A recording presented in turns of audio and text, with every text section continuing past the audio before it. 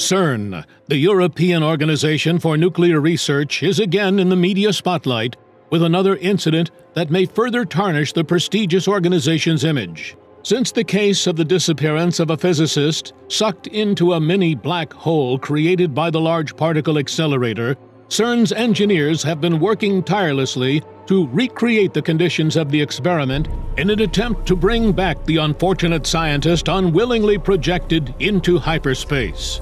But have the researchers really weighed up all the risks involved in their dangerous experiments? In the unsuccessful attempts, did they really understand that they were playing the sorcerer's apprentice in unwisely venturing into the unknown realms of cosmological physics? Whatever the case, CERN's tunnel has since then become the scene of terrifying events worthy of any of the best science fiction horror films.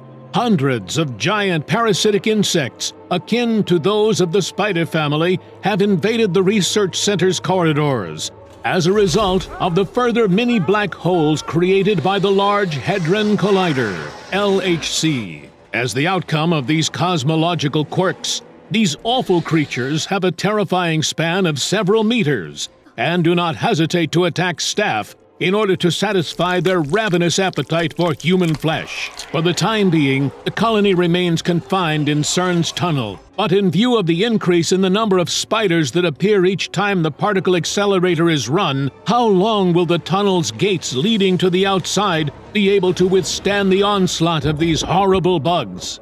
This invasion regretfully confirms the wild rumors that have been going around on the internet about the creation of synthetic black holes capable of projecting our planet into parallel universes with the intention of opening up the gates of hell.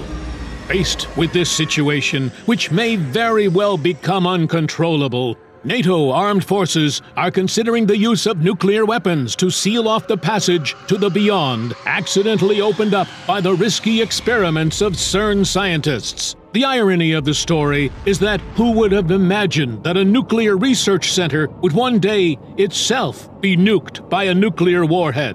CERN's physicists remain skeptical in the face of this extreme solution and suggest initially trying to use insecticide sprays rather than nuclear bombs to overcome these nasty alien insects.